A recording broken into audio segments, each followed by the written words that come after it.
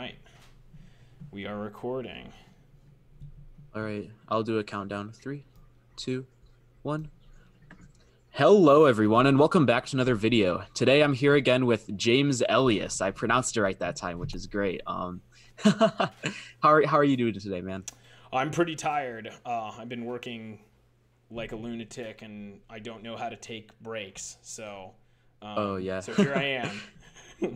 That's definitely a thing. I think this morning I was actually working on some math homework, and our math teacher, with the coronavirus and stuff, I don't know if we're actually gonna get through all our content. So I started reading ahead, and I read 3 or 4 chapters this morning, and I was just taking notes, and I'm like, why am I doing this? I wasn't even required to do any of this, and I would just get exhausted doing it. And then but hey, it is what it is. I learned about line integrals today. Oh, cool. Nice. Did the book or teacher give you any indication of what a line integral refers to in reality? Well, sort of There's a reason when you're doing let's say something's moving in a curve, right? It's moving around, let's say there's a gravitational object, right? Like the Earth, for example, and you're moving in a certain line around that in a certain way. And there's a vector field basically of what the gravitational pull is towards it. So then the line integral would basically be how much work the gravitational field is doing on that object when it's moving along that curve.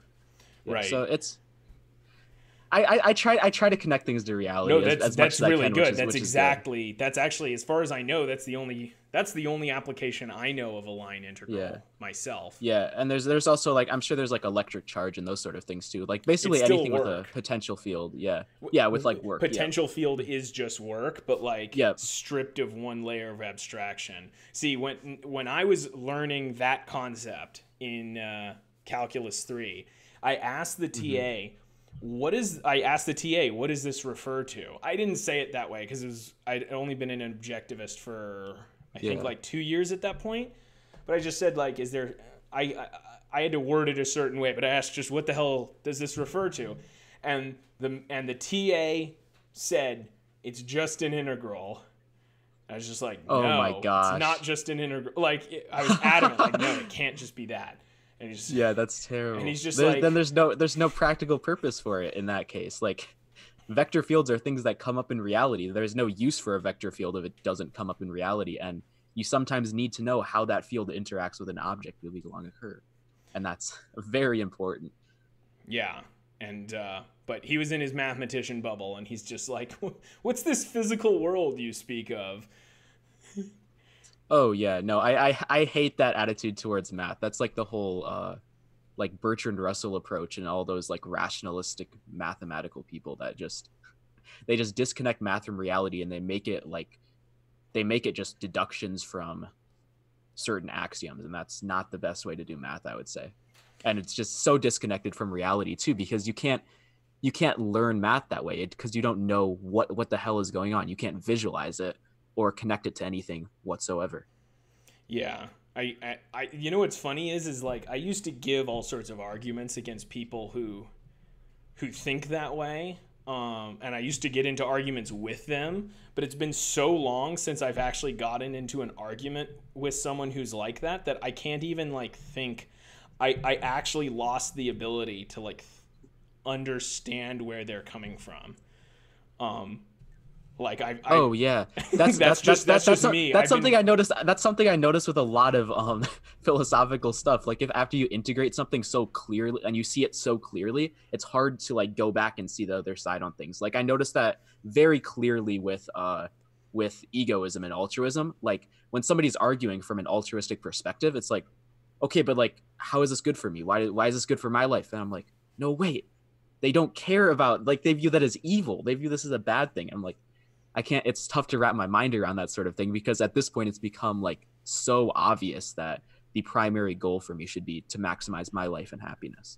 That's interesting because, when I was your age, or no, actually when I was older than you, I think especially when I was about age 22 or so, I'd been somewhere around there. I was actually really good. I made it a point to be able to switch. I actually, one time I played a game some friends of mine at the time. I played this game where I would pretend to be a historical philosopher who held a position other than objectivism, and I would debate with them. And I'd been teaching these friends objectivism. And so in one of these little fun dialogues, I pretended to be Bertrand Russell, and I spoke with an English accent and everything. I forget what I was trying to argue. But what I would do is like I would take on this alternate position, and one friend of mine in particular thought it was so weird because I would say everything with the confidence I would usually say it, only it was the opposite of objectivism. I'd be like arguing against cause and effect, and they'd just be like, I have trouble even recalling it now because it's been so long since I've tried to actually. I made a point of being able to shift philosophical contexts early, because. Well, this point is more interesting than the funny little story. But the reason I did that was... because in philosophy, like what a philosophy does is it integrates everything. It integrates all of your beliefs. So, like one way to test a philosophy is to... try it on. At least this is what I did when I was young. Yeah. Like I tried it on. I said, what would happen if I just pretended I viewed it this way? And I made a point of just like saying, okay, like I'm going to really take seriously the idea of being Hume or being Descartes. And try it on. And like, what does science look like when you attack it from these premises? What does ethics look like when you attack it from these premises? And like it kind of helps you see the different philosophies against one another. And what it does is it helps, especially what it does, if you know objectivism is correct, if you think that you really are certain, like, okay, this matches with the facts and nothing else does.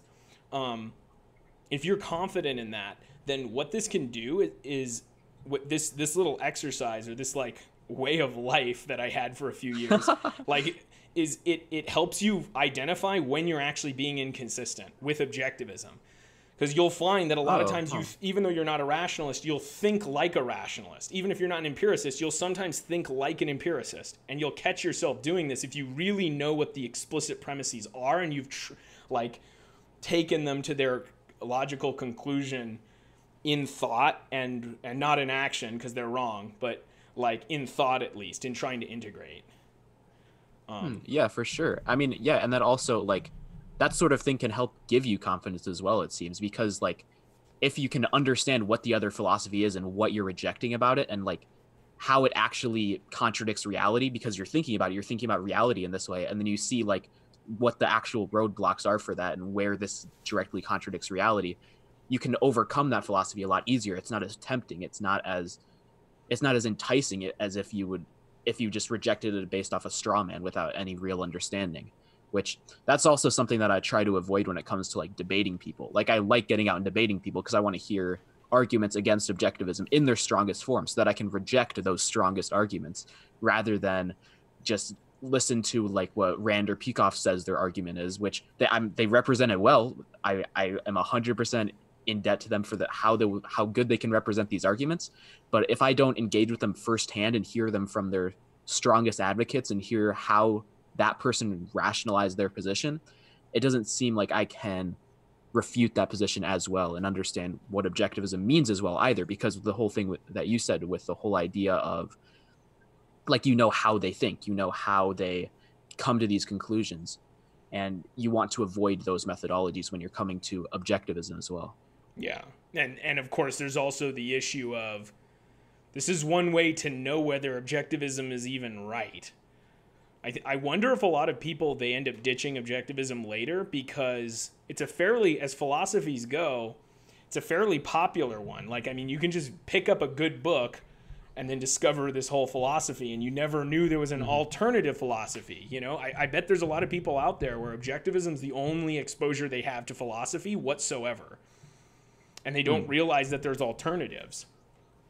And so those alternatives actually seep in because they've never seep into their mindset, because they say like, oh, well, conservative Christians, They're basically objectivists. Like I think some objectivists will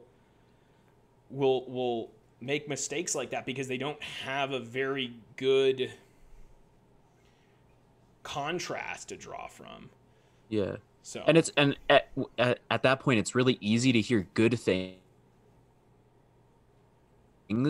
that like a conservative or a like non-objectivist would say, because there's good things that they say, there's good things that people like that come to the conclusion of, but if you don't understand like what methodology they used, what philosophy they come from, it's really hard to reject them on principle. It's easy to see superficially that conservatives, they generally believe in capitalism. More and more away from that over time, but they generally believe in capitalism, so they're basically on our side. So let's build a big tent and bring everybody in. And... yeah. As you were saying this, a really scary thought popped into my head. And the thought was this, like, the last time conservatives were talking about capitalism, you were practically in diapers. Like, you were basically a baby back when conservatives... I'm joking. You were like 16. Like, I mean... Oh, yeah. I got attracted to conservatism initially because I, like, listened to, like, a Steven Crowder video on socialism. That was my first... I remember, like, that was the moment that it all changed. That was the moment that I started caring about politics. And now, like, Steven Crowder, I can see how like superficial his positions are and all the problems with his positions. But back then that was like life-changing. Like, yo, there's this idea of like freedom and communism is bad. I mean, all these years I've grown up and communism sounded good. I mean, like, what's the fucking phrase? Shit, now I'm losing it. Yep, from each according to their ability, to each according to their need. I'm like, that sounds like a good idea in principle. But then I heard and I'm like, wow, this actually, like, this is terrible. This is a immoral philosophy. And then now he couldn't actually back that up because he just went down into altruism after that. But I think I realized over time that I needed selfishness and I needed Rand's philosophy and ultimately reason and reality and this whole great philosophy of objectivism and it all started with Steven Crowder. Yeah. Thank you, Steven Crowder, for converting me to objectivism. I think I was a freshman in high school. Like, I just read 1984, and I was like, oh, this is interesting. Like, authoritarianism is bad. I get that. And then I thought it was a critique of socialism actually the first time I read it. But George Orwell was actually like a free market socialist type guy, or not free market socialist. Sorry, libertarian socialist. There's like a dude on Instagram named like free market socialist or something like that. So now instead of thinking libertarian socialist, I think about that person sometimes, which is all right. But yeah, so I thought it was a critique of socialism. So then I like looked up socialism. Why is socialism bad? So that's somewhat like on YouTube, and then the Steven Crowder video came up, and then like I was a freshman, and this was like life-changing stuff. This was stuff I never heard before. Yeah. Huh. God, I forget how old I was when I read 1984. I want to say I was 12. It scared the crap out of me. No, I think it was like, I was either somewhere between 12 and 14. I was so scared. Like, that was the scariest thing. Like, especially the end, where it's like, oh yeah, it's like, and Winston loved Big Brother. Yeah, spoiler alert. Sorry, jeez. Well, yeah, and that I for some reason I thought that was like possible, that they could get you to like love something just by torturing you enough. Oh yeah. Well, I mean, George Orwell apparently thought it was possible, so. Mm-hmm. And the whole 2 + 2 = 5 thing, that tripped me out. Like they're actually getting him to believe this completely contradictory to reality thing, and that just like that was a shocking moment to me. That's like the one part that I think stuck with me. The whole idea that you can get you to believe contradictions. Like contradictions are contradictory. Like, that doesn't make any sense. Yeah. Well, you know what? I always kind of felt like objectivists did not give George Orwell enough credit. I've never heard a single objectivist to speak highly of George Orwell, but like, think about what he did without Ayn Rand. Although, I mean, he lived around the same time as Ayn Rand, so like he could have had access to her. I think 1984 came out around the same time as Atlas Shrugged did, I think. No, Atlas Shrugged was the like 50s or 60s, wasn't it? Yeah, 56, I think. And I think 1984 was 54, I think. I think it was 48 because it was the opposite. Okay. I remember. Oh, yeah. is that it? Okay, it's still, it was supposed to be 30 years later. That would, yeah, okay. But still, it was around the same time. Like, George Orwell would have been alive for, like, Fountainhead. Anyway, but he's still, I don't know. So maybe he doesn't deserve too much credit. But I think here's a huge thing he does. He identifies a huge epistemological foundation for totalitarianism, and that's the idea that the state can even change what's true. It's like that's what like, he makes this central. Like, on the surface, I mean, think about it this way. Republicans will talk all day long validly, but this is as deep as they go. Well, if you pay everyone, if you pay everyone regardless of what their job is, no one's gonna work, like, that's about as deep as they get, and it's completely true, but it's about as deep as it gets, or if you give goods away according to need, then no one's going to bother having any ability. If your needs are fulfilled without exercising your abilities, no one's going to bother working, basically. Yeah, that was actually my my mom's justification against communism when I asked her when I was really little, because I like heard about it and I'm like, yo, Mom, communism, that doesn't sound very bad. But she's like, oh, nobody would work. And then that was basically the justification. I thought about it. I'm like, yeah, that's true. I mean, communism must be bad then. And then I moved on. I had a very similar conversation with my dad. Yeah. The way I did, I asked him, I said, why do we have money? I said, why don't we just give people the things they need? And then he explained it. And I was just inoculated against stupid economics and politics for the rest of my life, just because of that on its own. It makes me wonder by what set of mental gymnastics people like even fall into leftism. Like, it kind of just has to be dishonesty on some level, right? Because it's like, whatever your moral beliefs are, it's like, you can't, at the end of the day, you have to, an honest leftist will just have to bite the bullet, and they'll have to say, look, I know this doesn't work economically, but God told us, but that's what's right, or whatever. Like, you'd think they'd have to bite the bullet. Yeah, I mean, that's ultimately how their arguments go. Like, this is unfair, this is unequal, and then so we got to take from the top and give it to the low. Or Jeff Bezos doesn't pay his workers enough, so we have to make him pay them more. Or it's not right that these business owners get all the profit when it should actually go to the people on the bottom, and those sort of things. And it kills capitalism by inches, I guess. I guess if you string together enough little positions like that, which have plausibility, and you're able to, like, avoid the obvious contradictions, I guess eventually you just become a socialist. Like, yeah, I mean, and fundamentally, like, it comes from this view of economics being that there's these resources out here, and then we got to find a way to divvy them up.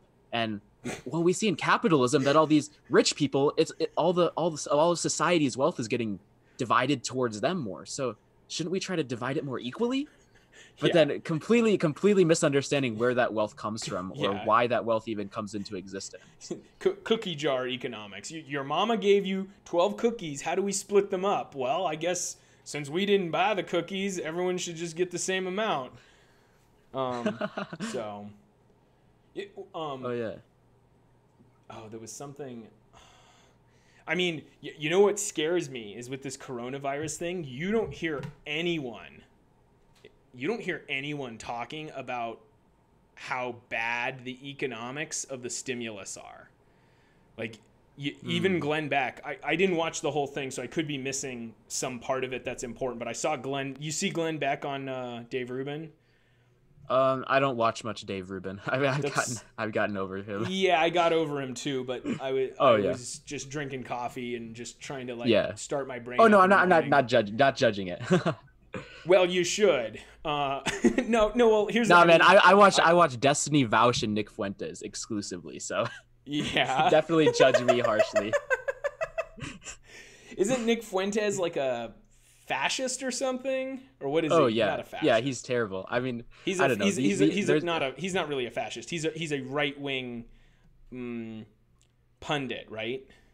Yeah, basically, like he's pretty much a fascist. Like, he talks about like the Jewish question, but he dog whistles it heavily. So that like he'll dog whistle it so heavily that if you ever press him on, he's like, "Oh no, I was just talking about how Cookie Monster couldn't bake 6 million cookies in 5 years." Yeah, no, it's bad. Like he's so obvious with it, and then you just can't call him out, you know? Yeah. You can, he just won't fess up to. That's weird. But anyway, so Glenn Beck, he had a fairly decent statement, which was the stimulus makes sense because the government, at least like on some level, because the government asked everyone to stay at home and not do their jobs. So it's only reasonable that the government should compensate people for this damage that it did to their economic lives, basically. But what's crazy is that somehow even Glenn Beck, who, and I'm not trying to, I'm definitely not trying to give some sort of profound compliment to Glenn Beck here, but last time I heard he was a libertarian, and libertarians tend to be very well educated in economics. And like, wait a second, Glenn, have you forgotten economics in one lesson? Like, have you forgotten that all a stimulus is just throwing a brick through every other store's window? It's basically, you might as well just drive a car down every street in America and throw a brick through every other window and say like, well, there we go. We've stimulated the economy. There, like, yeah, it gets the money circulating. It's gonna boost the glass industry. There you go. Have you read that book? I have not, but I've heard. I know that analogy, and I really want to read Economics in One Lesson. Yeah, it's a solid. It's a very solid book. Ooh, here's another one actually. Have you read The Richest Man in Babylon? I have not. I've never even heard of that. Put that ahead of Economics in One Lesson, because it's about personal finance, and a lot of it's kind of obvious stuff, but some of it's not, and it kind of like, it helps you conceptualize abstract things about how to make money, basically. Like he talks about, there's these two men in Babylon, and they're roughly of equal intelligence. They're roughly of equal like value to society. And what I'm trying to say there is they both have jobs that are valued in society. Like one is a chariot maker, and then the other, I forget what the other one is, but one of them's incredibly wealthy and the other one is just barely making ends meet. And the entire reason one is the richest man in Babylon and the other one's busting his ass and not getting ahead is because one knows how to manage money and the other one doesn't, basically. And it goes through all these details of like, and the difference it makes. Like, okay, like one of the rules is 10% of all you make is yours to keep. And he's trying to say, save 10% at least, basically. And then he starts with that. And then all these other rules sort of follow, like invest your wealth in things that you understand. Put your gold to work for you so it can make money while you sleep. So there's just, it's a really big book for me early on in life. Oh, yeah, for sure. Yeah, I've always wanted to get into like investing into things, but I don't know like anything about it or what to invest in or like I also have to pay for college too, which is a whole nother story. But we'll see. I think I should be fine for the next year. I haven't taken out a loan yet, which is really nice. I'm one of the lucky ones. I got a big scholarship for my college, and then now I don't have to take out that many loans, and I can save a lot more of my money. And with the Corona thing, they refunded like all of our room and board, or just like what was left, basically. I think actually it was probably like 60% of what was left or something like that. So I got like an extra cushion, but I haven't been saving it as much as I wanted to. I've been buying a bunch of books, basically. Well, never skimp on books. Don't. Oh yeah, if these for are sure. books that if these are books so you can see them on your shelf and go, yeah, then that's one thing. Don't buy those. But if you're reading them, they're worth it. Another thing. I think I have a problem with buying way too many books though, because you don't read like them if you've seen my shelf, it's full. But I read like 10 pages a day, and I'm not getting through those books for at least a couple of years. So, but we'll see someday. My policy is on average, books are cheap in comparison to the benefit you gain from them. So at least for me, I just buy it. I have quite a few books I haven't read yet, or like a lot of books I've read like a couple pages of. But there's always a reason I stop. It's a lot of times like you feel like, oh, I got to finish this whole book. It's not always the case. Sometimes like the reason you're feeling like you aren't interested is because there's nothing more for you to gain from the book. There's no rule that says you got to finish every book that you read. Yeah. I kind of treat books like a Marine treats bullets. Like it's just fuel for the fire. It's just ammunition. It's just more like a lot of people like, they're like, oh, like look at all these like beautiful books. Like, oh, it's like, this is, I don't know. For me, this is fuel. This is ammo. Like, yeah, it's kind of I have a different attitude towards them. I think it's like I just have them on my shelf ready. Like, oh wait, what was that one thing I remember? And then I take it off the shelf and like, okay, yeah, that, okay, and they're just there for me to use later. Like that's the sort of thing. It's almost like not sentimental to me. Yeah, I've noticed with like I used to not read as much as I would like to.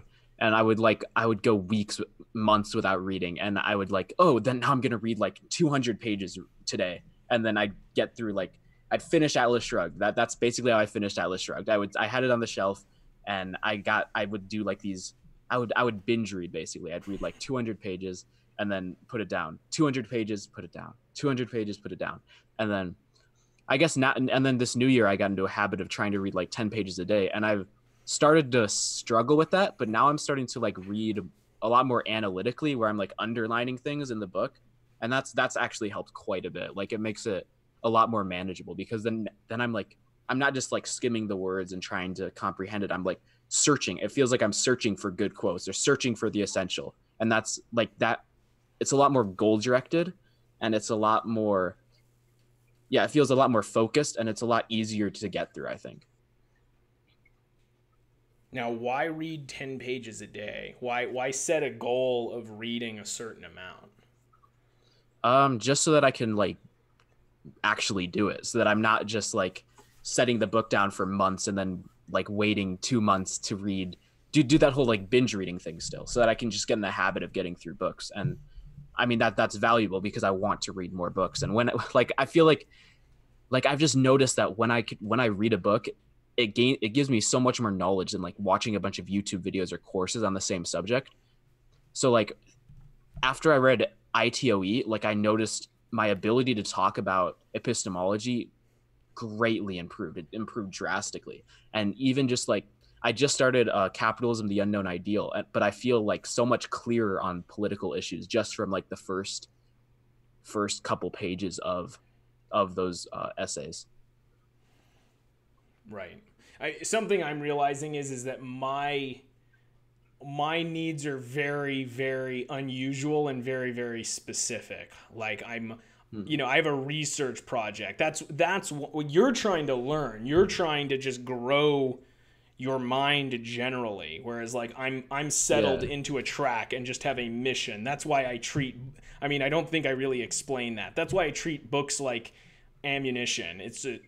I have a certain, I'm not just learning kind of in every direction anymore. Like I'm on a specific mission. And so the books for me are no longer this growth process. Like they are that, but mainly they are a resource towards a specific goal. And when I read, there's always a specific goal in mind. I'm never just kind of reading just to read. It's always like, it's always with a specific, I need to know this now for this purpose to get to like advance my project forward. So I guess there's nothing wrong with the other way of doing it where you just are learning just to grow as a person. Yeah, there's nothing wrong. It's just not what I'm doing. Yeah. Mm-hmm. Yeah, I guess part of it for me is just learning like I'll open a book and I'll think, oh, this has a good philosophical principle or a good general philosophy or like an interesting way of thinking, because I don't only read objectivist books. Like I want to read a bunch of other stuff that I find might be influential or might be interesting to learn about, just to see like how different people think about things and how different philosophers come to certain ideas. and compare that to my methodology and compare that to Rand's methodology ultimately as that standard, because that's the one that I found through my introspection and through my looking for different philosophers. I found her methodology to be the best, and now I want to sort of refine that and see how it compares to other philosophers and see how, like, where I can go wrong or those sort of things as well. So I guess that's sort of my goal going into books, is to see essential principles and philosophical methods of thinking. You know what you might consider doing? I mean, at some point, is going through the history of philosophy. I listened to like some of Peikoff's courses, but I think I don't know why I stopped. I think I was listening to them at the end of my senior year in high school, and I would just, because I would have like a study hall every morning, and I would just sit in there and just listen to those lectures. Dude, I wish I was listening to Leonard Peikoff's History of Philosophy when I was 18. Man. Yeah, and then after that study hall, like after the study hall thing got done, then I just stopped with that course. I should probably get back on that. I don't listen to that many courses. It really depends on your needs. Really but based on what you were saying, I was just thinking that might help you. Like ultimately, sure. Yeah. I mean, I don't exactly see you slacking off. So, like it's just a suggestion. Yeah. Use your own judgment. But that course made a huge difference to me. Like that course is what got me into, the ability to sort of shift perspectives. Because every time we went through another philosopher, I really asked, what did I ask? It was a very particular question. I imagined what it would be like to be that person who and then what would you have to think in order to integrate the world in the way this person did? That's like that was really the question I kept asking every single time. And like every single time with every philosopher, up until everyone after Kant, I even understood how it would, like, what it would be like to integrate the way Kant did. Or on some level I did anyway. But I was able to say, like, oh, okay, like, yeah, I could see why they would do that. Like, I could see how they'd do that. Like, I can see, why you'd integrate the world that way. There's kind of a reason they were trying to answer certain questions, and,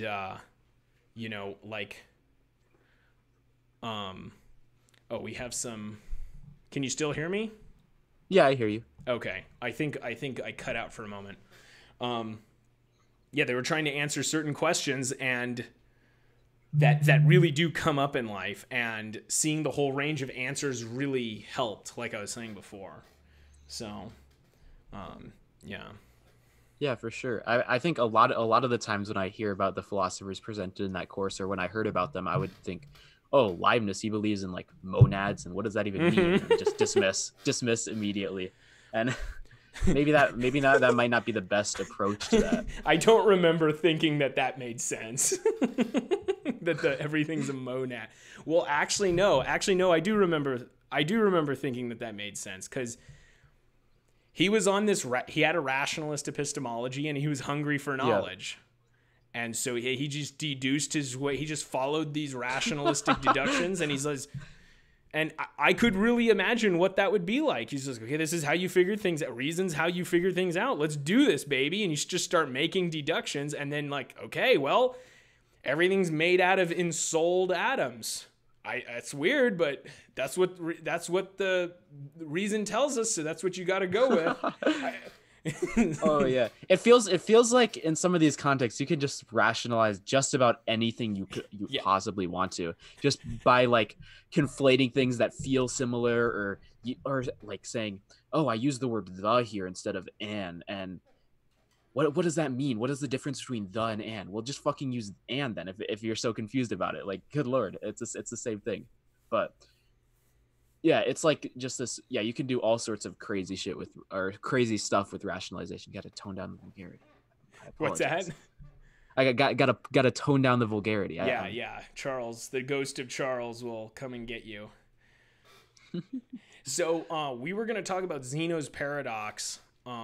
Did you want to try and talk about that? We'll see if my brain can handle it right now. Do you want to test and see if my brain is warmed up now? Oh yeah, let's jump into it. So yeah, I mean, a basic summary of Zeno's paradox, or there's a bunch of different ones, or there's two that I've heard of. There's the whole like idea of like, oh, there's two distances, half. That's the one that I presented in my video on it. But the one that Pat Corvini uses is the idea of like Achilles starts and then there's a tortoise that he's chasing. Well, the tortoise doesn't move as fast as Achilles does. So then Achilles has the time to get to here, but by the time he gets there, well, the tortoise has already moved a little bit. And then he keeps doing that, and the tortoise has already moved, and he can never actually catch the tortoise, according to the paradox. And basically, Pat Corvini lays out a syllogism for it, which I actually have written down because I wrote it down so that we could so that I could plan out that. Actually, before you deliver Corvini's, this would be really interesting. Before you deliver Corvini's syllogism, though, let's really make this paradox clear for the audience, because yeah, for sure. It's not so. Well, the syllogism is just like I was going to use that to sort of clarify like what. Oh, to clarify the paradox. Yeah. It's not her solution. Yeah. It's her. Yeah. Oh no, just the yeah. Yeah. So the first premise is obviously like Achilles must complete an infinite number of divisions, or she uses divisions as like distances traveled. So like this would be a division, and then premise 2 would just be Achilles cannot complete an infinite number of divisions, and therefore he cannot catch the tortoise, because he would have to complete an infinite number of steps in this, and he can't do that. So how can he catch the tortoise? That's definitely a solid thing to essentialize. Let's make sure the audience can understand the paradox itself, though. So the idea is, this is something the philosopher Zeno came up with, because he didn't think that Zeno didn't think motion was possible. He had particular philosophical reasons for thinking motion was impossible, but we won't go into that. And so here's one of his arguments against motion. Zeno said there's no such thing as change. He got wrecked. Exactly. Wait, shit, yeah. Is that the right one? But we know that he invented the debate, or dialectic. Yeah. I almost have that whole song memorized. So I still listen to that song. Like, I still listen to that song. Oh yeah, it's amazing. Yeah. But anyway, okay, so Zeno, so here's his argument against motion. He says, imagine the fastest man in the world, Achilles, is in a race against a tortoise, and the tortoise, but the tortoise gets a head start. Okay. Yep. In order to catch up with the tortoise, Achilles must first reach the starting position of the tortoise. Yep. But by the time he does so, the tortoise has moved on. The tortoise is, maybe if the tortoise got like maybe 100-meter head start, by the time Achilles gets there, maybe the tortoise has gone 2 meters, right? Mm-hmm. So Achilles has 2 more meters to go. Okay, fine. So Achilles crosses the 2 meters. But by the time Achilles has crossed the 2 meters, the tortoise has crossed about 4 centimeters, maybe. Mm-hmm. Okay, well, whatever. Achilles can just go the next 4 centimeters. Okay, but during that time, the tortoise moved on again, maybe 8. I don't know, I'm losing track, but some small amount of distance. So the idea is every time Achilles catches up, there's still a little bit more to go. So Achilles can never catch the tortoise. And so, okay, so now read the syllogism. This is like the very... Yeah. So now that you have that image in your head, dear audience, think about this syllogism, and you could see where Zeno is trying to attack the idea that motion is possible at all. Yeah, and basically the first premise would be Achilles cannot complete or must complete an infinite number of divisions or steps to catch the tortoise. Premise 2, Achilles cannot complete an infinite number of divisions. Conclusion, Achilles cannot catch the tortoise. Yeah. And I think Zeno's ultimate goal was this, like the questions that they were talking about one of the big questions they were talking about in ancient Greece was this idea of multiplicity. Like, how can you have a multitude of things that are like changing and doing all these sort of things when the universe is like this one big thing sort of. And that his idea was like, oh no, there's no multiplicity, there's no change, there's none of this. The universe is just this solid block of just pure oneness. Yeah. And this was an attempt to justify it, and it was sort of he was basically saying that your means of perception, you perceive the world wrong, but you see multiplicity as an illusion. The real reality is just this block of oneness, basically. Yeah. So this is going to sound a little crazy, and this is sort of a teaser to my audience, but I think I suspect that there's a sense in which Zeno and Parmenides are correct about this. That the universe is that like I think they're noticing something. Like here's what it is like I think Parmenides says change can't happen. Parmenides was Zeno was defending Parmenides' position. Parmenides was the first guy to say like I think the universe is just one giant slab of undifferentiated matter. It's just a block, like as you said. So one thing Zeno said there can't be, or rather Parmenides said there can't be change because he says change involves a contradiction. You can't have something just change into something else. That's true. I think that's true. You can't just have something become what it isn't. What you can have that is true. Is the real but Democritus figured out how, but that doesn't mean you can't have change. I'm not pro Parmenides. Change happens.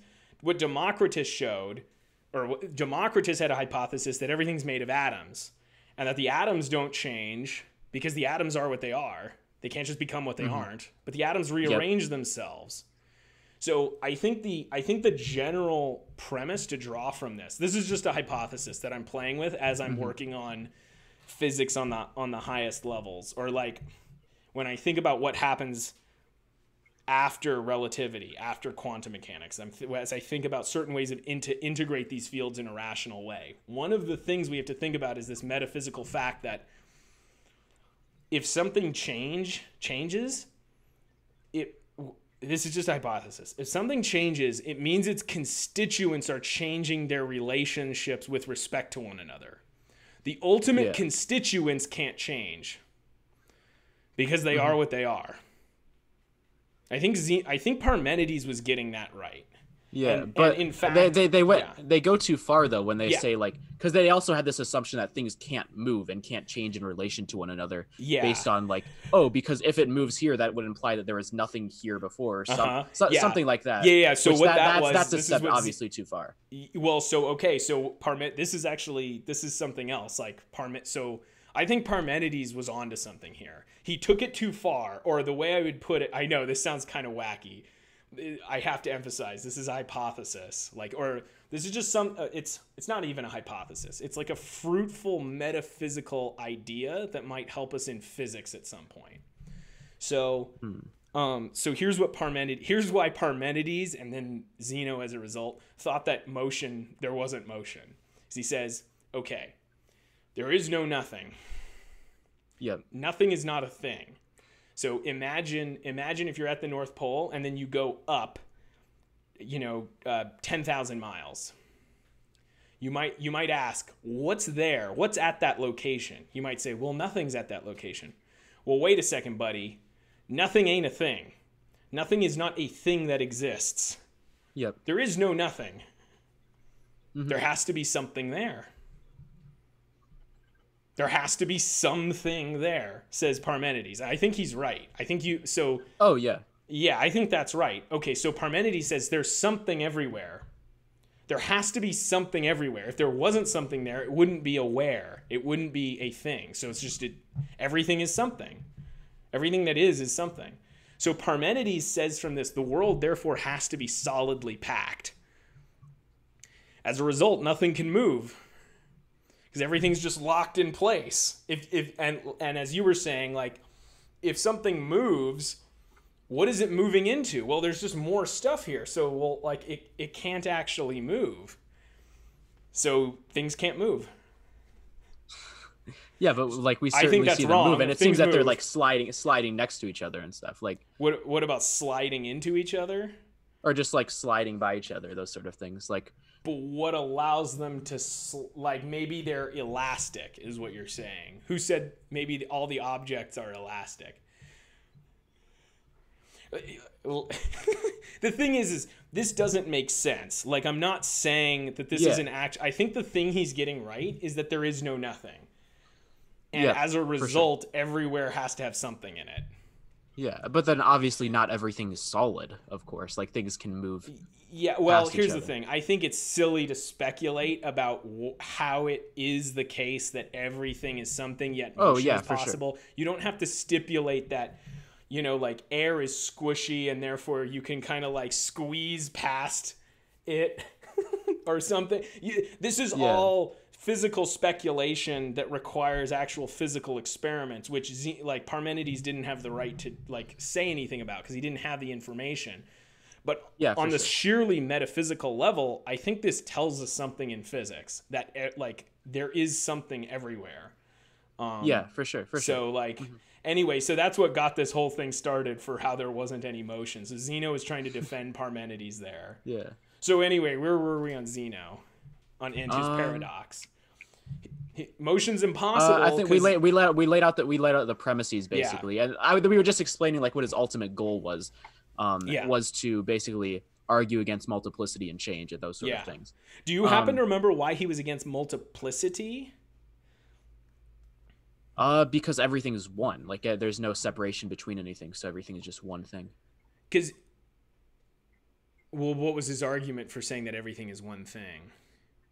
Because if it's all tightly packed together, it's all just one thing. Like everything is just glued together. Everything is one entity. Why can't it just be a bunch of different entities glued together? Parmenides was smarter than that. Like he had to have had an argument against that. I'm sure he did. I'm not a Parmenidean scholar. Right. Anyway, that's something I'd want to know because like.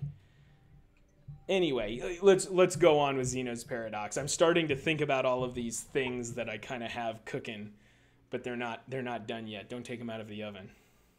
Yeah, for sure. Well then, I guess we can go into like each of the premises and how to debunk them. But I mean, historically, what Pat Corvini argues, like historically, the thing that people got wrong is they would reject just one of the premises without rejecting the other. That was the thing that she would talk about. So some people would say, so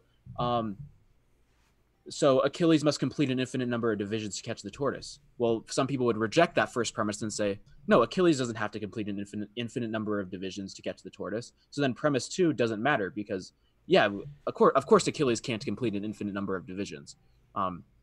So then the conclusion is absurd. Achilles obviously can catch the tortoise now. So well, then other philosophers would basically reject the second premise while adhering to the first, basically. So they're like, oh, Achilles can complete an infinite number of divisions, and he does have to, but he can do it, so it's fine. And then hence the conclusion is false. Yeah. So those are the two ways people have historically argued against Zeno's paradox. Now, what's interesting about Zeno's paradox is not whether motion. No one's actually entertaining the idea that motion is impossible. Well, I mean, probably some a-holes are, but like skeptics out there are. But like the idea is that if whenever you come across something in any realm that doesn't seem to integrate, it mean that it doesn't. Your ideas don't seem to fit together. Like this idea of motion and this idea of subdividing distances, like. If you come across a contradiction, it means there's something to be learned from sorting out the contradiction. Even if the contradiction isn't something that seems like it needs to be sorted out. Like, I have no problem going on a bike ride tomorrow morning, if I don't have Zeno's paradox solved. I'm like, I would go outside and ride my bike, but I can't move. So, that's not what's going to happen. The thing that makes this interesting, it's sort of like you had a discussion with Dan Norton and you were talking about is life, what was it? Is the standard, or hold on, is the choice to live arbitrary or not? Yep. That question is interesting to me, not because, like, if I don't have an answer, I'm just going to sit here and not value my life. Like, it's arbitrary, so I guess I won't value my life.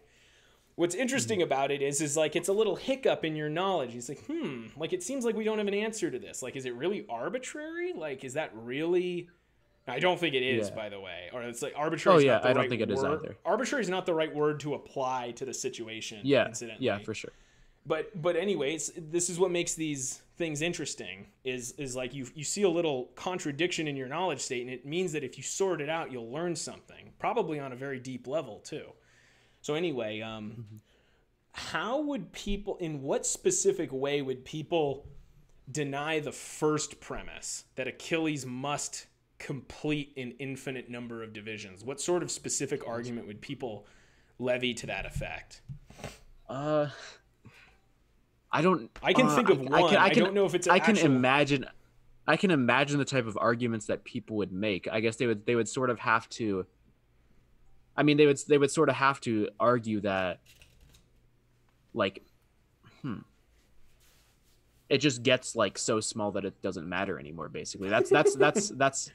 I mean, that's similar to the sort of argument that Corvini makes in the physical context. So when you focus on it in the physical context, like, you understand that it gets to this point where, like, it gets so small of a separation that it just is indistinguishable at that point, and he can pass him. Right. I mean, I'll tell you, there is one, I think this is Steve Patterson's view, by the way. You ever heard of Steve Patterson? I recognize the name, but I don't recognize. I can't put a face or anything. He's another YouTube philosopher. He's about my age, maybe a little older. And he goes after Zeno. He's a rationalist. He also, I don't respect him that much because he doesn't think Rand is very important. Yet he writes a book which is completely redundant when compared against the first couple pages of Opar. Like he writes this whole book about the axiom of identity. Anyway, I'm not going to go into Steve Patterson. I'm totally drifting because I'm so tired. So, Steve Patterson basically says, Achilles, clearly motion is possible.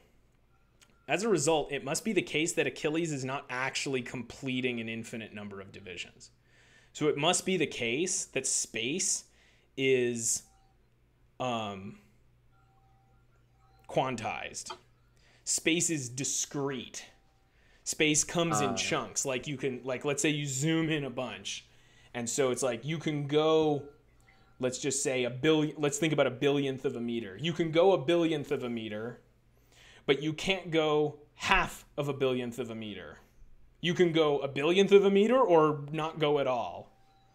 If space was like if the unit of space was a billionth of a meter or whatever it was. That's what Steve is saying. He's saying it's gotta, like, space has to be discrete in this way. And Zeno's paradox shows us that space has to be discrete. That's one way that people deal with Zeno's paradox, is they say, hey, it actually teaches us that space has to be discrete.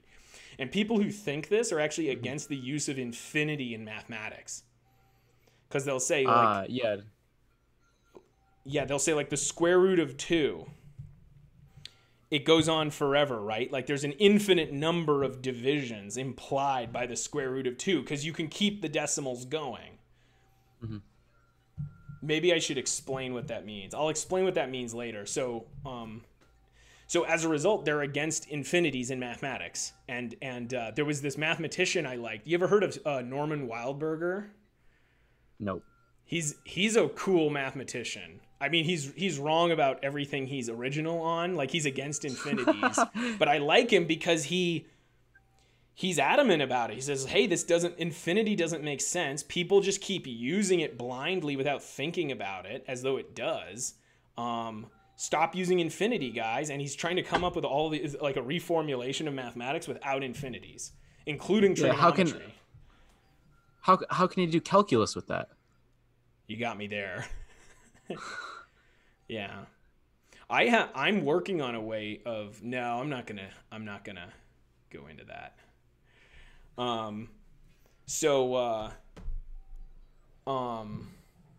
Yeah, and then the second type of person, I guess. Yeah, what's the second It's just the idea that, like, they can complete an infinite number of divisions. Like, they do ultimately do that. I don't know. I mean, that would be sort of a Cantorian approach, where it's like if infinity exists, you just bite the bullet and you just say, "Hey, infinity exists." Oh yeah. Is that what they do? Yeah, and it sort of implies that it exists in the real world as well, which is obviously not true. Yeah, well, like, if it. Well, it sort of is a, like, as Corvini describes it, it's sort of a conflation of the abstract with the concrete. Like, you conflate this abstract this abstract idea of what infinity is with this concrete scenario. But I guess we should kind of explain how she solves the paradox before we get into like how she specifically defines it. Defines what? Or how she explains like what the paradox is, or why people make that mistake. Right. Yeah. Let's talk. So you've got people who solve the problem by saying that space is discretized, that space comes in chunks, and so, but then you run into this Norman Wildberger situation / Steve Patterson situation where you don't want infinity in mathematics. You reject the idea of an irrational number, for example, that has an infinite decimal expansion. You're against pi, apparently, because pi goes on an infinite number of decimal places. So like, and then apparently you reject calculus, or you have to like radically reformat it because calculus, treats some finite quantity as being split into an infinite number of pieces. So what the hell? And then on the other hand, you have an apparently equally irrational, or like, I don't know, that sounds pretty rational to me. That sounds pretty rational in comparison to the alternative where you have actual infinities, where you just say like, yeah, hell yeah, he completes an infinite number of divisions. What of it? Infinity's a real thing. Like, I mean, that sounds like a disaster to me. So, so how does Corvini, so I don't know if Corvini presents the dichotomy that way. I don't remember what she says. I don't want to misrepresent her. Yeah. I mean, that's essentially like, I just sort of explained like the principles. I don't know if she represents it in those sort of concrete forms, but I think those are good concrete examples of those formulations of rejecting it. And ultimately what Corvini does is she says that basically like the first approach where you reject the first premise, that's true in the physical case. When you look at what the physical race actually is, it is the first premise is false. The idea that Achilles needs to complete an infinite number of divisions. And her explanation for this is basically that, like, let's imagine that it's a sand track, for example. That's the example that she gives. And so this is Corvini's solution you're telling us right now. Yeah, to the physical example. And then she later does the mathematical, or for the mathematical abstraction, where she basically what was it? We'll do the physical I'm getting it backwards. For the first. Wait, hold up. No, okay, yeah. The mathematical abstraction one is the second premise. She rejects that one she says that Achilles can complete an infinite number of divisions in a mathematical abstract sense, not in the physical world sense. And the problem comes when you conflate the two and create this paradox. So okay, that sounds right to me. See, what's funny is I'm too tired to remember exactly what her solution is. It's been years since I focused on this, unfortunately. But we'll see if this anyway. So let's see if you can teach it to me right now. How about that? Let's see if you can reteach me Pat Corvini's solution. That sounded right, what you just said.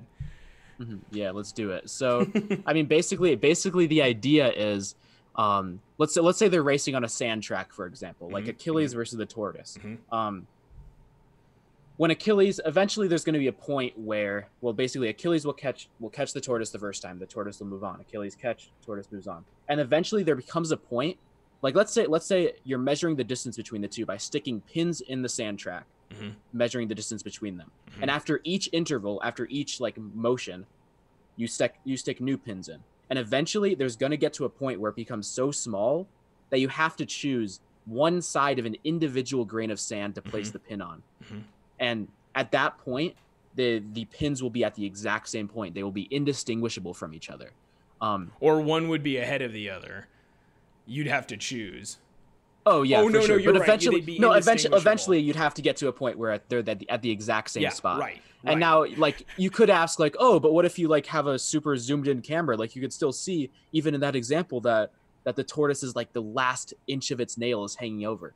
Well, then you keep going, and eventually that's camera. It has a limit to its to the precision with which it can measure it. Mm-hmm. And there will always be that limit. So every single physical example, there's going to be a point where the difference between the two is indistinguishable. And that's the point where we say that Achilles has caught the tortoise in the physical example, because there is no difference. There's no distinguishable difference between the position of the tortoise and Achilles. And now, so my initial thought when I heard this was, is this conflated? Wait, this sounds like it's conflating metaphysics and epistemology here. So before we go there, that's a really important point. So maybe write that down so that we come to that. But I want to make sure the audience is going to understand this. Because this whole idea of like, is Corvini conflating the metaphysical and the epistemological? Like, I think that's really important to understand what it is she's saying. So, let's make sure. So let's imagine at each interval, like when Achilles catches the tortoise's original position, you put a pin right there at Achilles' position, and you put a pin at the tortoise's position. Then you let Achilles run up to the next pin, the tortoise pin, and you put a new pin in for the tortoise's new location.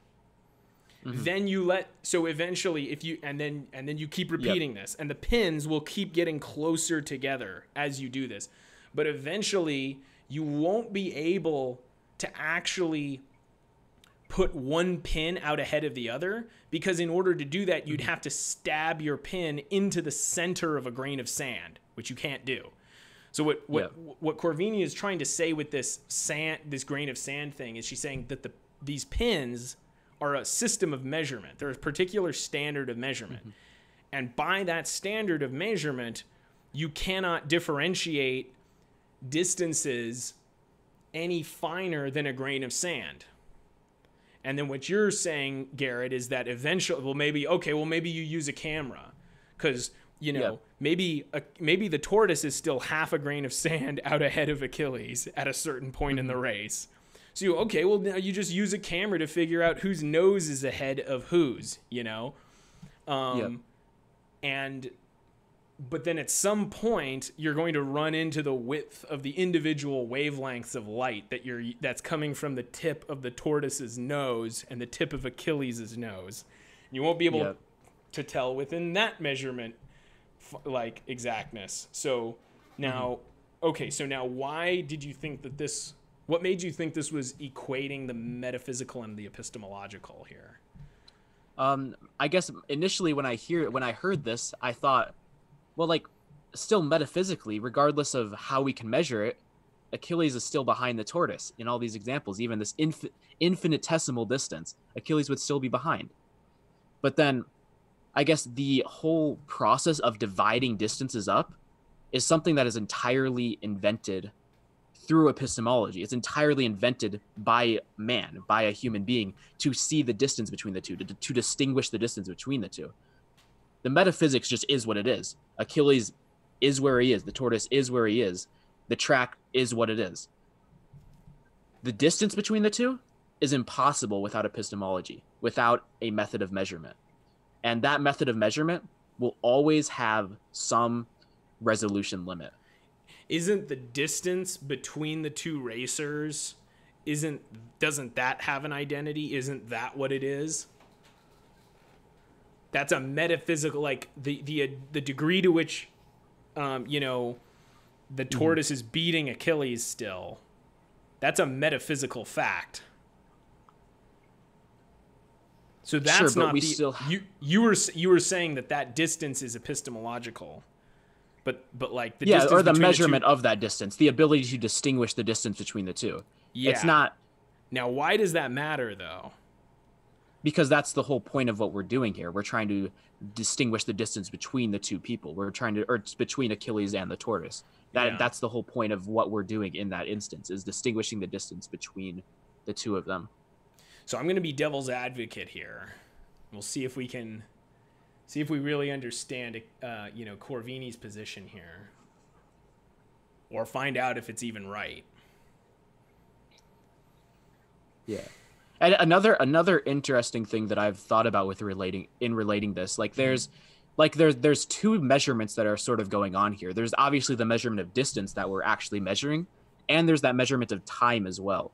And we know that the human eye, like we can only perceive a certain amount of time in that perspective. And we see that as like they're getting closer and closer, the actual time interval that it takes for them to move is decreasing and decreasing and decreasing. And eventually, like the next movement, all these smaller distances will be so small, and the sum of what the rest of it would be all the way to infinity, the sum of all those times would be so small that we can't even see it. It'd just be split second and it'd be done. The reason this gets brought up is to ensure against the process taking an infinite amount of time. Yeah. So one argument against one argument that you could put on Zeno's side is like, oh yeah, absolutely, motion is impossible because it would take Achilles an infinite amount of time to complete an infinite number of actions. Achilles has to cross an infinite number of distances. Wouldn't that take literally forever? But then Aristotle says no, because each action takes half some fraction of the amount of time the previous action does. So like that part of the paradox gets solved pretty easily. Well, I don't know. It's easy once Aristotle said it. So however easy that is, so that we know the solution to that part. So it's not a problem because of that. So it doesn't take an infinite amount of time. The question is how do you do an infinite number of things? But I think what Corvini is saying is it's not actually an infinite number of things. The only thing that makes it, the only reason it looks like an infinite number of things, is because we're dividing it in an infinite way. Is because you could conceive of dividing it as many times as you'd like. You can't divide it in an infinite number of. You can't actually divide it an infinite number of times. You may divide it as many times as you'd like. You can't divide it an infinite number of times. And that's kind of her point. She's saying that, like, considering the divisions, when you consider the number of divisions, you will always consider some number of divisions. You will always be using some standard with some finite amount of resolution. And once you do that, there will be a moment where Achilles is behind the tortoise one moment and he's in front of the tortoise the next moment, because you picked some sort of chunk. You picked some sort of division. You picked some sort of chunk. He's behind the tortoise one moment and then he's ahead, and that's it. And that's now you could say, oh, but we could divide again. And then then there's a bunch of gradations of when he's behind and when okay. Yeah. But then once you pick that smaller division, there will be a division at which he's behind, and then the next division he's ahead, and that's all there is to it. In every particular case, there is a limit, and every you can abstract away and say that, oh, but you can always pick a different one, and you can always there's no actual limit to, or there's no inherent limit to that.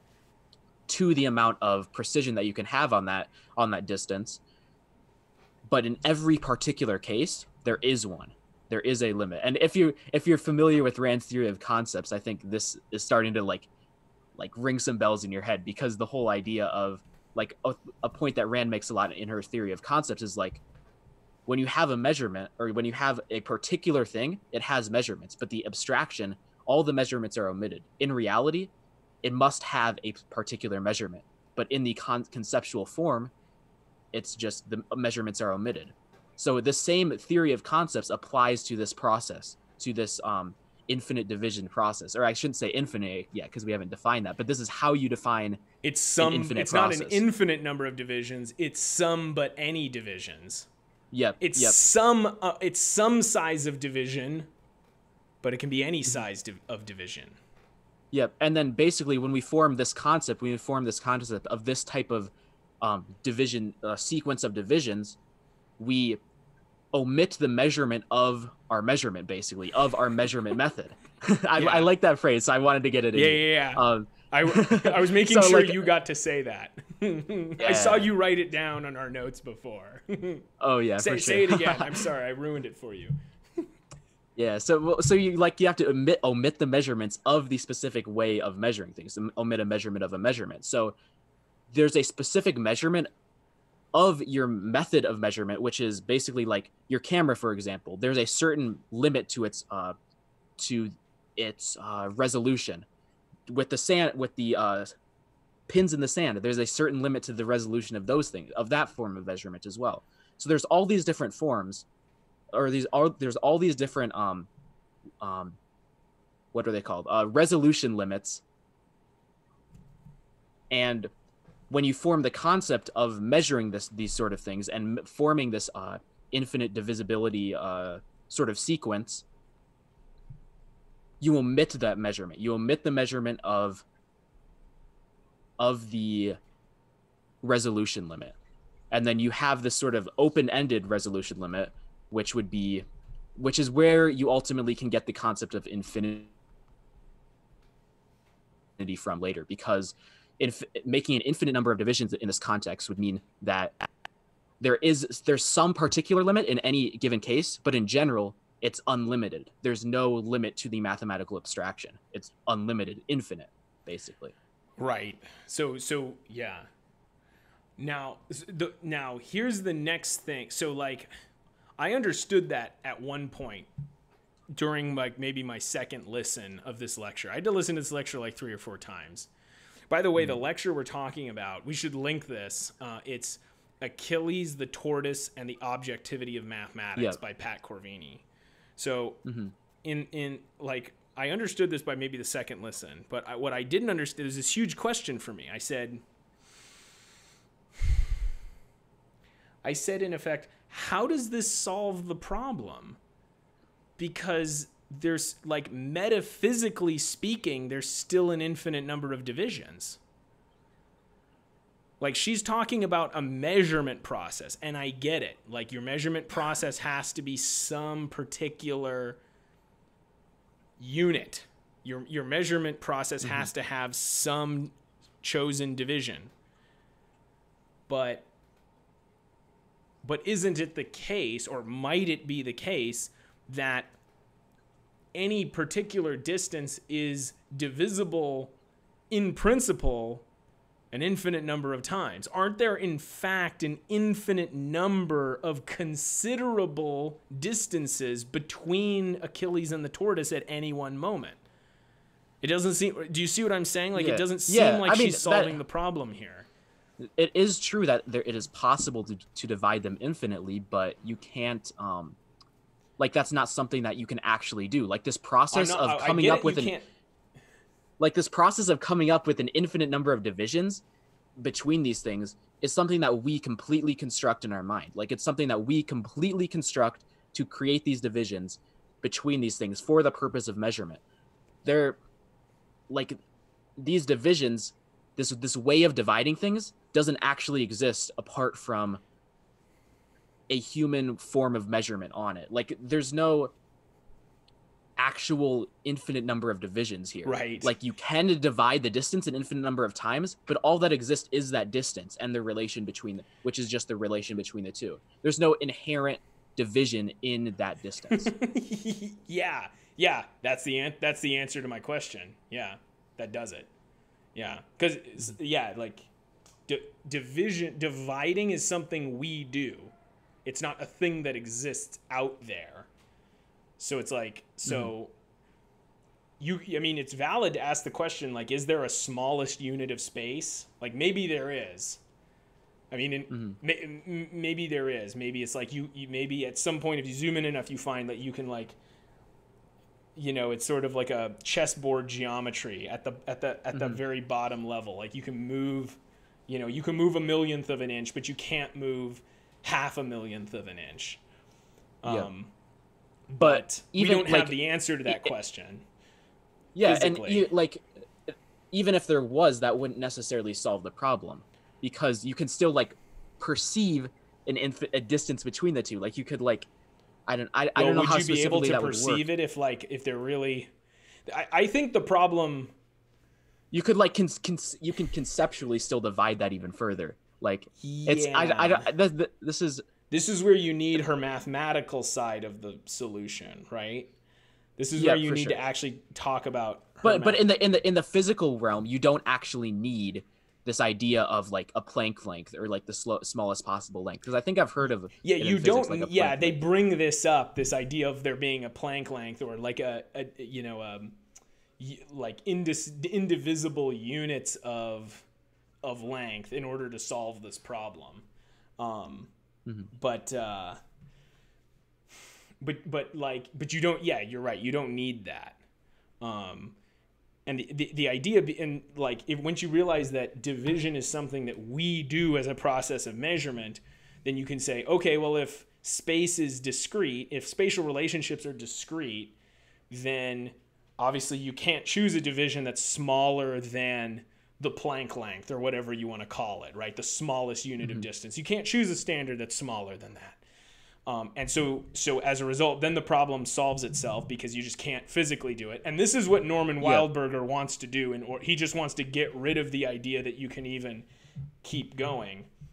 But we don't have the answer to this question. For all we know, space is continuous. Any particular spatial relationship can always be cut in half. You can always consider half of a spatial relationship. I don't see any reason why you couldn't just keep chopping it. But then you realize chopping or considering different parts is something we do as a process of measurement. And you will always have some length that you've chosen as your standard. You'll never be able to choose literally an infinitely small length as your standard. For sure. Yeah. Yeah. And I guess now, like, now that we've kind of resolved that perspective on it, we can move on to the mathematical abstraction, because in the abstract sense, you can divide. There's no limit. There's no actual limit abstractly to the amount that you can divide a certain distance. Because when you form this concept of infinite divisibility, it comes from this sort of division where it says that, okay, there must be some length, but it can be any length. There's no actual limit to that length, and it applies basically open-endedly to this sort of process, this concept of infinite divisibility. So in a mathematical sense, Achilles does have to complete an infinite number of divisions, because he has to complete basically as many, or he would have to complete an infinite number of divisions, because in this concept of an infinite sequence, he has to pass every single he has to get to that point in reality where I'm losing my train of thought. He has to get to that point. He has to basically pass as many divisions as he has to pass, basically. I'm struggling to explain this, but I remember the specific quote, but I don't remember the specific quote. But basically, like, he would, in a mathematically abstract sense, have to complete an infinite number of divisions, but he can do that in a abstract mathematical sense, because all that it means to complete an infinite number of divisions means to basically, in reality, in each individual context, it means to complete as many divisions as is required before it becomes perceptually indistinguishable from the previous. Right, but now you're going back to the idea that when you say that, you're going back to the idea of our measurement process having a particular identity and cutting off at a particular point. Like let's say Achilles had to run the square root of 2 miles.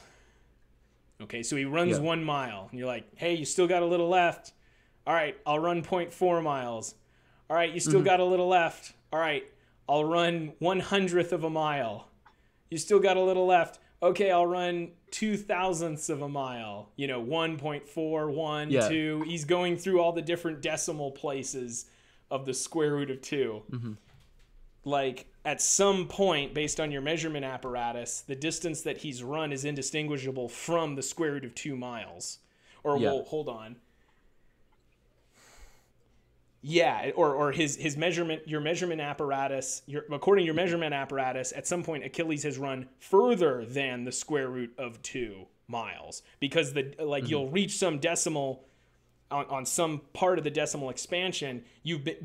Achilles' distance will be measured as being larger then the decimal expansion brought out to like, let's say 4 decimal places.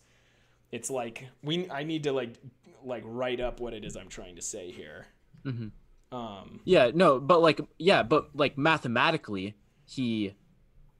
there's no set limit on what that can be. Like when you form that concept, there is no specific limit on what it can be. Yeah, in the realm of mathematics, you can make as many divisions as you want, but you'll only ever make some finite number of divisions.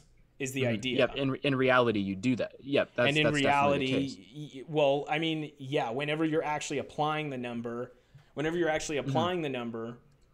say when you're applying the square root of 2, you're always going to apply a certain number of divisions, also known as you're only going to use a certain number of decimal places. Yeah, but then mathematics. But when you form this mathematical concept of division, it has to apply to every case, every single case of when you would need to divide something. So you would ultimately, it ultimately is this sort of concept of infinite divisibility, because you sort of because you have to make it so that there's no specific limit to that is enforced by the mathematics, so that it applies to every single situation, regardless of what that limit is. Yeah, it's almost like I don't like the word infinity. Because it's too tied up with other things, especially when you don't have to use that word. You can just say the mathematics gives us an open-ended procedure for finding any level of accuracy you desire. Or you can say the square root of 2, its decimal expansion goes on forever, because the square root of 2, like as a concept, its accuracy is one of the omitted measurements of the concept, as you said. Like the measurement accuracy is an omitted measurement. So the decimal expansion can be brought out as many to some extent, but to any extent. Yeah, and I mean that's where the concept of infinity can be valid, though. Like that's where we can, because that's sort of how Pat Corvini defines infinity. Yeah, like there's this lack of limit to the amount of divisions that we can make. And that's how she resolves the paradox from a mathematical sense, where she accepts the first premise but rejects the second, where she says that Achilles can make or has to make an infinite number of steps. He has to take an infinite number of steps here, but he can do that because all that it means for him to have to take an infinite number of steps would mean that he has to take as many steps as is required for the distance between the two to be indistinguishable. Well, he can do that in any given case. So mathematically, when you form this concept, we realize that, okay, he has to make these infinite number of steps, but he can do that in any single given case. So when you form the concept, he can make an infinite number of steps in a abstract mathematical sense. I see what you're saying. I mean, in this case, he's not actually taking the steps, though. Like, it's just that I see what you're saying. I don't know if I agree, though. Does she say that? I don't remember. I think this is essentially what I remember her argument to be. Huh. So, yeah, that's cool. Because I mean that's how she defines the concept of infinity. It's simply this open-ended sort of application to each physical concept, where it's this sort of concept formed from each individual instance, where you omit the measurements of the measurements, where you omit the specific limits. Yeah. Harry I remember Harry Benswanger does not use the word infinity. He does not like actually using that word. Yeah, but I mean, we don't need that word, but in the actual like mathematical sense, it can be like, that's how, like, if we want to say, like, okay, when we're taking like an infinite sum of something, like let's say it's the infinite sum, the convergent series of 1/2 to the power of n, where n goes right. From let's say you're adding one, like let's say you're adding 1/2 plus 1/4 plus 1/8 plus 1/16, etc. Yeah, and then we realize that ultimately is going to equal 1. But because in each does it ultimately equal 1? There is no ultimately. Or yeah, I mean, like that's just the word that I use. Well, yeah, but this is kind of my point. Like, is there any sense in which maybe even though I have Corvini's solution, I'm not actually like applying it. But see, to me, like, no, you never reach 1. there comes a point at which when you apply this series, you're so close to one that your measurement apparatus can't tell the difference physically when you're applying the series in a physical situation. You reach a point at which the series is indistinguishable from one based on your current measurement apparatuses. Mm-hmm. But qua the series itself, you never reach one. Math is the science of measurement, though. That's what you're doing with mathematics. So, and then what infinity means in this context is just as many as you need to do to get to that point where it's indistinguishable from what it converges to. So you make as many additions as you need to reach that, but there's no specific number in any given context. Yeah, right. So it never reaches one. Ooh, but it does, though. No, but it does in the mathematical sense. I think I see what you're saying. Like, it is equal to one in the mathematical sense. The series is equal to one. Just like if you were to produce a series, representation of the square root of 2, like that equals the square root of 2. Yep. Like that. Equals is not, it seems like it's a different concept than equals, though. Like what do you mean? It is the square root of 2 because that's what it is. Well, think of it. Think about in the context of is a procedure that approximates is a procedure for approximating a relationship to any desired, like degree of accuracy. That to me, that's what the square root, like that's the way I think of it. The square root of 2 is a measurement procedure for capturing a relationship between two quantities. That's what the square root of 2 is, like as far as I'm concerned. So like when you say and we have a series of approximation for the square root of 2. It's a certain rule for generating numbers that get you closer and closer, right? Yeah, but then we do say that ultimately equals it. I mean, think back to mathematics is about the world. Do you know from Robbert Knapp's that whole example of the triangles where it's like, oh, you see eventually as you get more and more precise that there's that extra side, which I didn't notice in my video when I recorded my triangle video. Because you were too busy with librarian madness because you're just like, oh my God, this is so funny, or bigger. I keep making it. I've watched that video of yours like 6 times. Yeah, but then bigger. Yeah. Oh man. But like so you were making maybe the idea of equals doesn't actually apply in this context, but we say that is like a triangle, like it equals a what's a better example? Like let's say I'm trying to think of an example that he used in the book. Within a certain measurement standard, it's a triangle. And it is a triangle. Actually, like it let's actually tell the is audience a triangle. what the hell we're talking about. So in Robbert Knapp's book, he shows you a triangle. There it is. And there's the book. Mathematics is about the world. Where's the triangle? You can even find this page. It's not too hard because there's just a giant scary triangle. Yeah, show him the scary triangle. So he's got this little triangle, and he says, hey, is that a triangle? But then he zooms in, and you can see on camera that there's this tiny little edge that's been chopped off that actually makes this a quadrilateral technically. And so you can make the argument like, okay, well, it was never a triangle to begin with. And this is the sort of thing that has caused people like Plato to say, oh, well, the real world doesn't have any triangles in it. Mm-hmm. So there must be some kind of mystical triangle out in the world of the forms. But Knapp is saying, well, no, the triangle is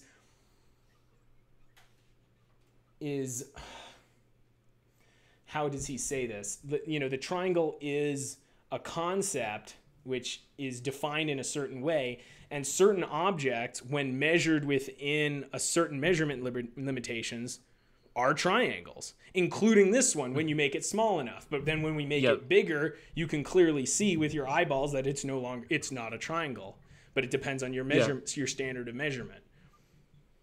Mm-hmm. And it's the same principle applies with basically all sort of like all these irrational numbers, even with the square root of 2. Like that, like it actually is a triangle. Like the smaller one, that's actually is a triangle. Right. And we can refer to it as a triangle. Within certain measurement parameters. Within the measurement parameters of your eyeballs. You can't tell. Yeah. And it's the same sort of thing. When I first read this, I looked at the small triangle and put my eyeball real close, and I could tell it wasn't a triangle. Even on the printed. Well, you can Anyway, I mean, technically, you can sort of see that with any triangle because there's going to be a point where those two atoms are going to be like, or two dots of ink. Yeah. Yeah. So the idea is you can see that this is a quadrilateral, but then like if you make it smaller, it looks like a triangle now. So within that range of measurements, it's indistinguishable from a triangle, and therefore for whatever purpose you're using it for, it is a triangle. Yeah, for sure. So that's just a geometric version of what we're talking about when we talk about these infinite decimal expansions for something like the square root of 2. So the square root of 2 exists in that it's a way, it's a standard for relating measurements. And so does a triangle. It exists as an abstraction in order to relate measurements. And in certain contexts, different amounts of precision are required. And so the concept of the triangle and the concept of the square root of 2 give you the procedure for dealing with any level of measurement accuracy. Yep, absolutely. And the mathematical concept is it has this accuracy, or it takes this accuracy and makes it open-ended, basically. It omits that measurement of precision. Yeah. I think a huge part of this, I think 90% of this battle is remembering that mathematics is about measurement.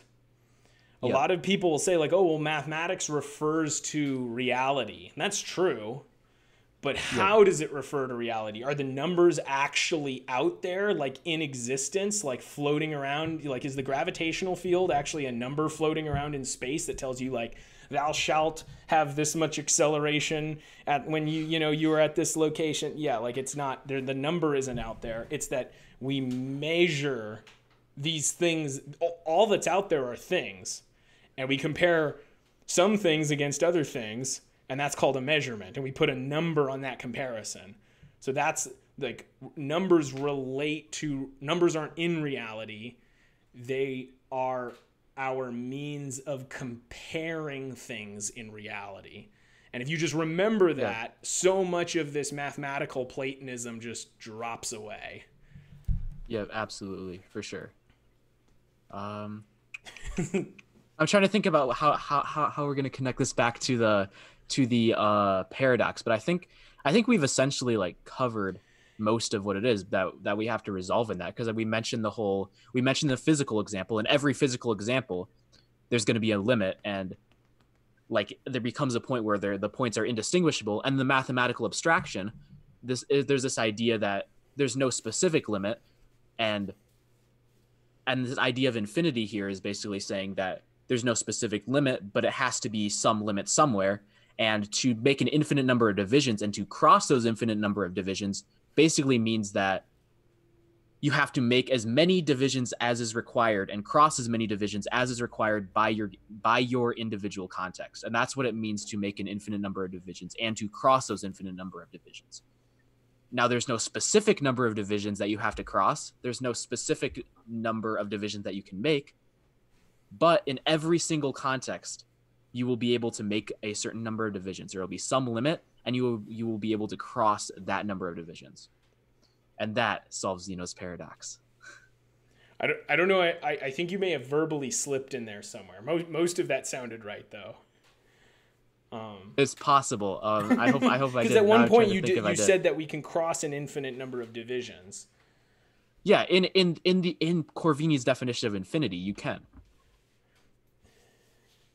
In the mathematical abstract sense, not in the physical world. When you think about infinity as this open-ended concept, referring an infinite number of divisions as an open-ended concept, referring to the fact that in any specific case, there's no specific limit to the number of divisions you can make. In that sense, it is unlimited, infinite. That's where you get that. That's how she defines the concept of infinity. You're not crossing the divisions, though. The divisions exist as an unlimited potentiality in your measurement process. You're not crossing the divisions. You're not crossing the divisions. Yes, it exists as a potentiality, as an abstract mathematical potentiality. And this is actually how Aristotle defined infinity. He defined it as a pure potential. and that like she mentions it. She actually mentioned this at the beginning of one of her lectures. Pat Corvini did, and he said that infinity is a potential, but we're not exactly sure what that means because he didn't elaborate much on it. But I think this might be what he means. This sort of idea that there is this potential to make more divisions, but it's not an actual thing. So Aristotle seemed to get infinity right in this context. Yeah. The way I would classify, the way I would connect these two things, and this sort of sheds light on Corvini's solution, is that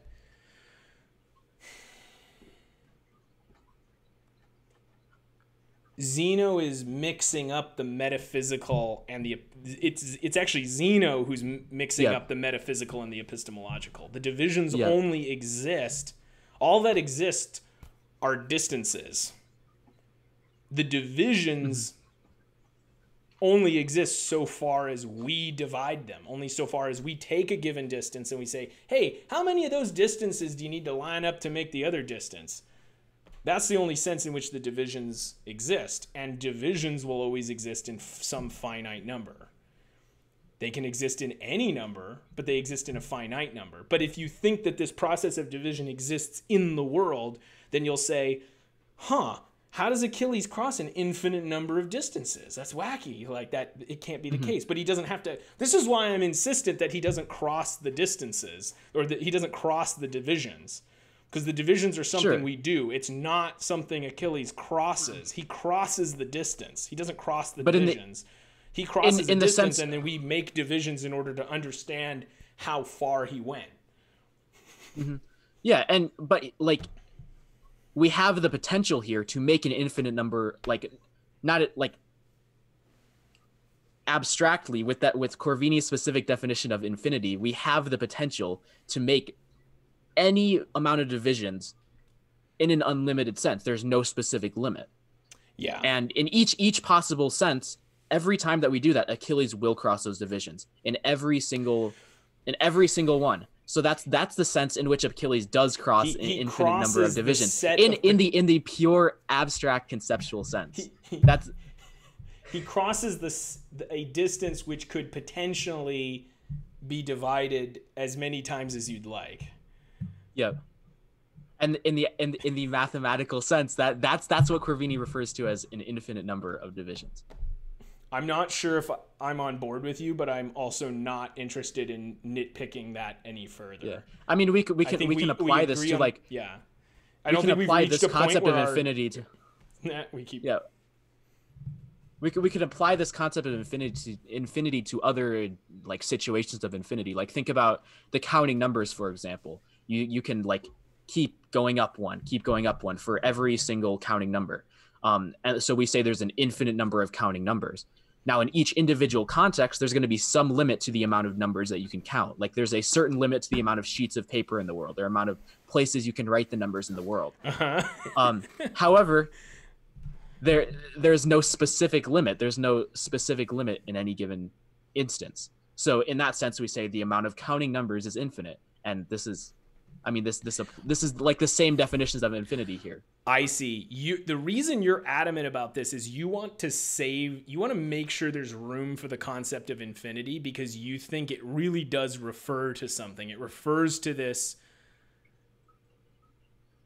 property of our measurement methods. Yeah, the fact that conceptually, like there's when we abstract away, there is no specific limit, and like it's the abstraction is unlimited. It's infinite. Yeah, that's what I mean. Yeah, I understand. Yeah, that makes sense. I don't know if I agree, but that definitely makes sense. On your argument sounds good to me.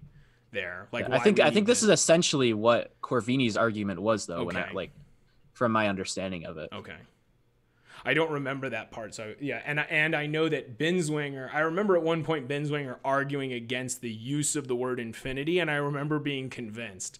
So that's why I don't remember exactly what it was though. So I might need to read the Binswanger stuff then, because that could be interesting. I'll give one more.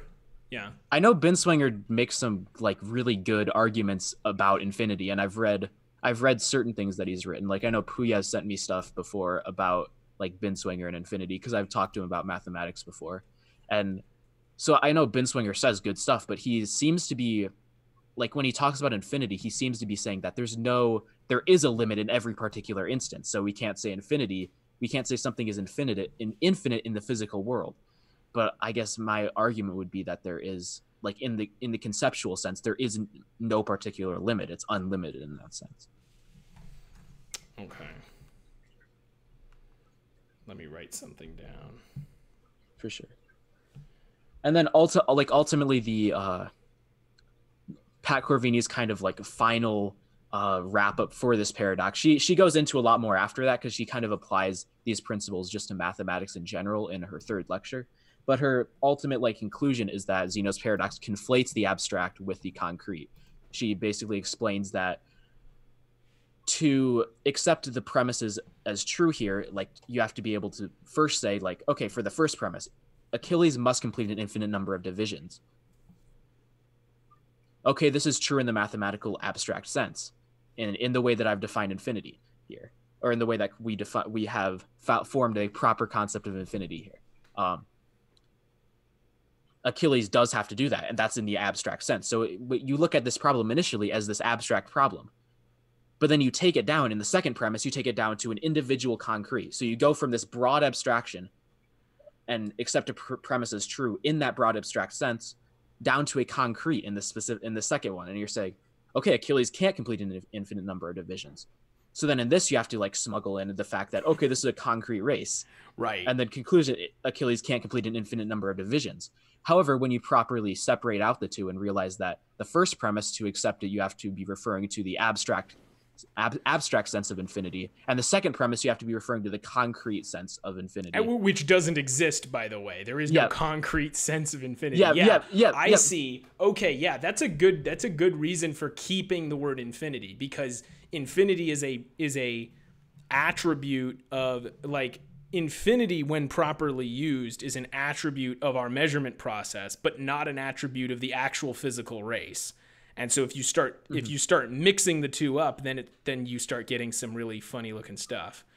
Yeah. And there's like a lot of reasons that I want to hold on to this concept of infinity. It's required very much for calculus. It's required for most of like most continuous forms of mathematics. We need this concept of infinity. So it's important that we can keep this concept of infinity, but we can't apply it into particular instances and assume that infinity is true in any given particular instance. Yeah. So I was actually going to show an instance of calculus real quick to the audience. I'll screen share it to you so you can see what I'm saying. Let's see. Hopefully it comes up in your window, because it might just like cover my whole screen. So we'll see. Oh, you don't want it screen shared onto your side? Oh, what's happening? Am I screen sharing? Yeah. Can you see what's going on? Yeah, here? it just looks really bad in my OBS. So maybe I'll add a. Hold up, let me add a. This may be more trouble than it's worth. I'll display Google the capture picture while you do this. Full screen. Let's see. There we go. Yeah, let's do this. Okay, so now they see my full screen. Dope. All right, there we go. So let's see, is it even working? Okay, yeah. So I'm showing you guys the method of exhaustion here, and this is a method of calculating the area of a circle. Hopefully no dirty pictures come up. All right, yeah, no dirty math pictures, it turns out. I'm always worried when I show my screen on. Isn't this how Archimedes figured out the area of a circle? Did Archimedes do this? Yeah, it may have been Archimedes. Because I just read something about the method of exhaustion in Archimedes somewhere. Yeah.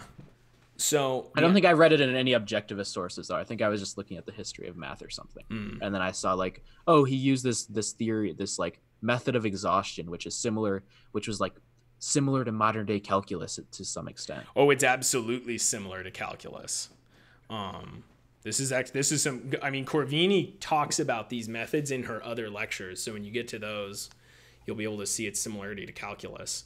So what I guess Archimedes, what he does is he takes a square, then he considers an octagon, which is inscribed within this circle.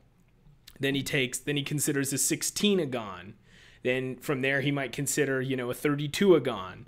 And you can see that each time he increases the number of sides for this regular polygon, he's getting closer and closer to the actual area of the circle. And so you can approximate the size of the circle or the area of the circle by taking these smaller and smaller polygons.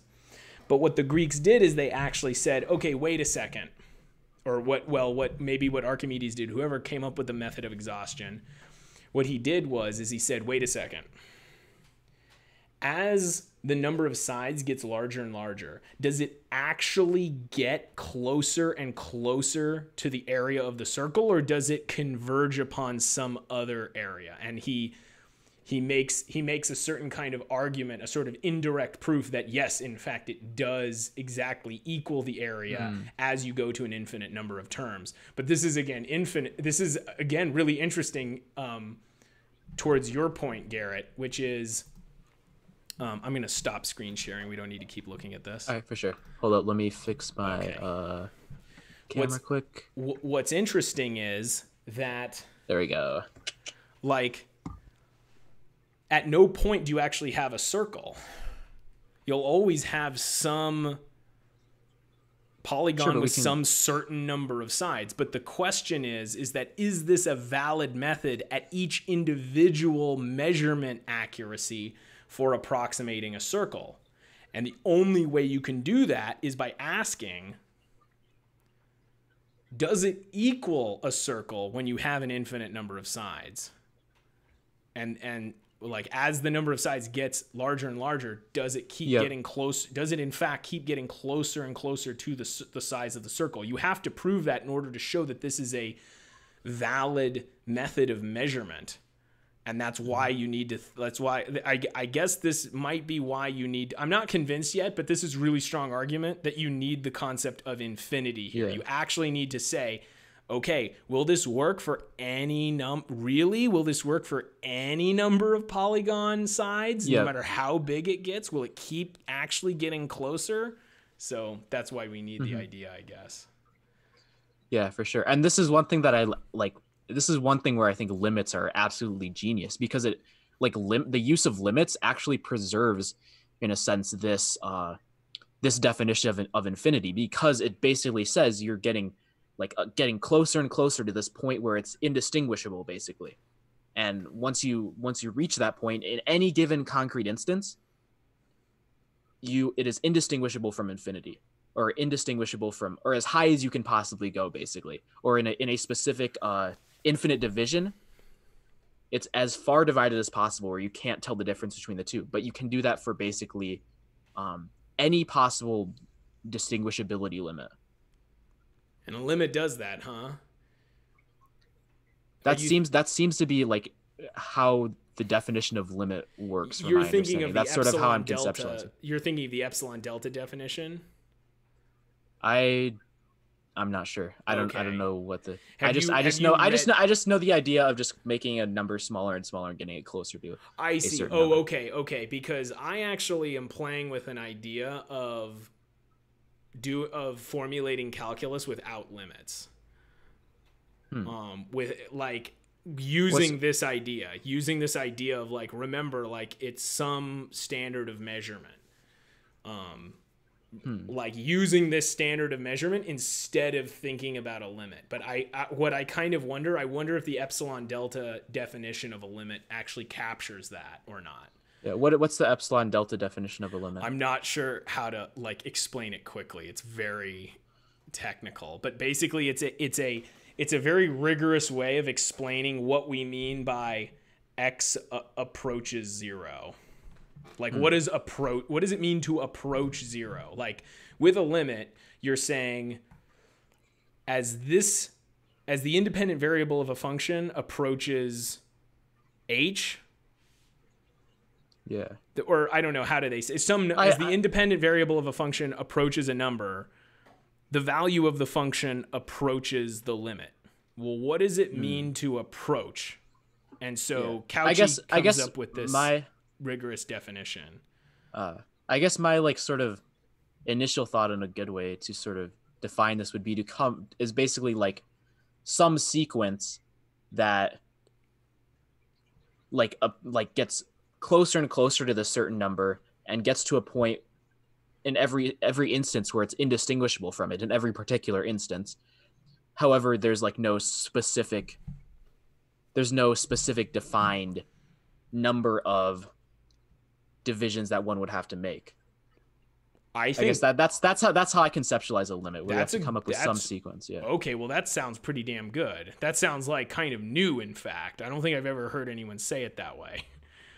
Huh. Did I just No, I mean, did I just seems come good. up with a revolutionary mathematical idea? Well, I don't think I did. I think it's all based on Corvini. But like that's something to keep in your head right there, because it's applying this idea of some but any, and then applying it to calculus to make the concept of approach really clear. Yeah. Yeah, because I know that in like calculus 1 classes, when they're defining limit for the first time, it's always like they start with like what is the value of the function at 1, and then at 0.1, and then at 0.01, and then like you do that on both sides of it, and then you get to this point where it's like, oh, this eventually is just completely indistinguishable from, these are like indistinguishable from each other on both sides, and we say that's what it converges to. Well, they don't use the standard of indistinguishability because they're not thinking about actual. I guarantee no calculus book is actually going to relate what they're saying to measurements. But that's you. I'm saying that's you adding the last step. You're saying at any interval, as you get closer, at any interval, does that at every interval is the value of the function indistinguishable from the limit at smaller and smaller measurement granularities, maybe is how you'd apply that. It'd be something along. I feel like, I don't know, it feels like it's just like an obvious extrapolation from Corvini's lectures, along with like how they initially teach limits, because that's kind of how I remember learning limits, and this sort of idea of like, oh, there's this function where it's just going like getting smaller by a tenth each time, and it sort of becomes a sequence, and then you just like calculate that value and see what it approaches, and like it eventually obviously gets to an indistinguishable point where it equals that limit. Right. Well, I mean, you can say that, but do you know what you call an obvious extrapolation from a completely revolutionary idea when well understood? That's called a discovery. Rationalism. What? You said rationalism? No, I mean, I said properly understood. Like, that's called a discovery. Like, I mean, once you reach a certain level, if you extrapolate from what you know, you'll discover something. At least that's what I'm hoping for. I'm hoping that's, well, I know that's true. I'm not just hoping for it. Yeah, so, man. Maybe it's just a matter of getting there. Maybe one day I'll be the next Robbert, Knapp, or Pat Corvini, writing a whole book about math. That's actually one thing that I think about doing someday. Like once I have a better grasp of mathematical concepts, I can just like go in and like fully like flesh out this whole concept of like infinity, or just apply like Rand's theory of concepts to different mathematical things, which that seems like a really fun endeavor. Yeah, there's a lot to be done. These ideas, like these ideas Rand gave us, just blew the lid off of tons of mysteries, and we're going to be working. We don't have enough people. I don't know. What the hell am I talking about when I say we? There's a lot of new stuff to be learned applying these ideas. And I think these books are a real inspiration. They show you what's possible. Like all this stuff that was considered just unsolvable is just boom. Okay, now that we know that concepts are about measurement omission, or at least like specifically that mathematics and numbers refer to measurement, boom, it's like all of this complicated crap with Zeno, and it's like, oh, you're just mixing up the metaphysical and the epistemological. I mean, I'm making it sound easy. It's hard to extrapolate from Rand and apply it's very easy. Extremely it's super easy. Anyone can do it. Anybody can do it. It doesn't take a genius. Everyone, I don't think it takes a genius. I do think anyone can do it with enough effort. The question sure, but it would take like a genius stroke of. What's that? It takes like a genius sort of integration, like Rand's theory of concepts. Like not everybody's going to come up with Rand's theory of concepts. I'm sure anybody technically could, but it takes like a genius amount of effort and a genius discovery in that sense. Right. Because like Kant put in a lot of effort, but he didn't come up with Rand's theory of concepts. He put in a lot of something, I'll tell you that. Yeah. I'm just trying to avoid, this view that we're starting to see that only geniuses can contribute to philosophy or something like that, or only geniuses can understand philosophy, or that seems to be some of the implications of some of these things that we've been arguing over in our little community. I mean, I don't think it's entirely wrong, but I don't want to get too deep into that. We don't have to discuss that. That's quite far afield. So, yeah, for sure. But yeah. I think we covered a lot. We already did cover quite a lot. This might be a good time to end it here. Yeah, so. we got a 2-hour video going very in depth. I think that was good. I'm glad we got into all of that stuff, and we covered most of what I think we initially wanted to cover anyways, didn't we? Yeah, we covered everything. This is pretty much all I'm comfortable saying on this stuff. This, mathematics is not my primary area of study. I did think about this stuff a lot at one point, but this is the kind of thing I'm hesitant to put out work on. Like, I guess I'd tell my viewers like this. I mean, I'll tell your viewers too. Like, this is what I've said today is not kind of my official canon. This is me just sort of having a conversation about a very important work, which is for sure. Which is Mathematics is About the World by Knapp, and then Pat Corvini's body of work. So yeah, for sure. Yeah. Oh yeah, for sure. Like we're still learning this stuff. There's still a lot to be learned, I'd say, and a lot more to be thought about on these particular topics. And I'm certain that I'm going to look back on this in a few years and be like, holy shit, like this, you said this specific word here when you should have used this word. I'm probably going to stand by everything I say. I think the principles that I'm grasping for are true. But yeah, I mean, there's still a lot to be learned and still a lot more reality to discover, because reality is pretty big. Turns out it is. Yeah. Turns out. Yeah, for sure. Well, did you have anything else you wanted to add? That's it for me. Thanks for having me on your show, Garrett. Yeah, for sure, man. Thanks for coming on. Cool. So with that, thank you all for watching, and I hope to see you all in the next video. Peace.